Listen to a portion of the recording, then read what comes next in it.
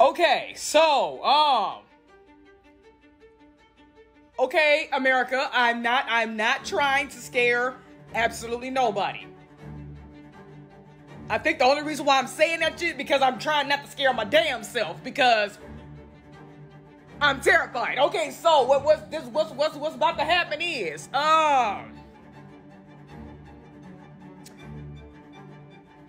them little main ports that, you know, all of our goods and food and essentials and all this other bullshit, right?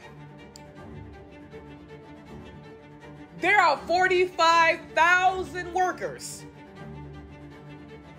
working on that motherfucking port. The main port, I think they said it was like, this supplies about half of the country. So, and I'm still looking on it. I don't know if it's the whole country or half the country. I'm still looking. But at the exact same time, 45,000 of these motherfucking workers are going to go on a strike. And ain't no ifs, it ain't no ands, it ain't no buts about it. They're going to go on the motherfucking strike. And let me tell you how devastating this motherfucking shit is. This is why I have to look further into this shit. So, one day of them striking. One day of them striking,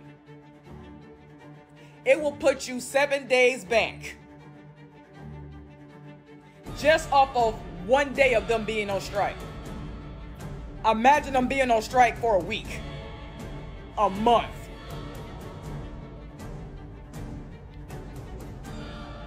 If y'all thought the country is fucked now with inflation,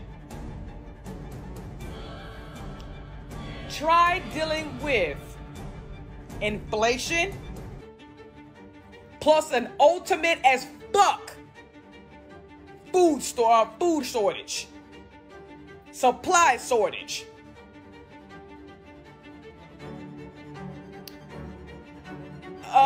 Is anybody ready to move the fuck about this country? Cause I am. Cause like what the fuck?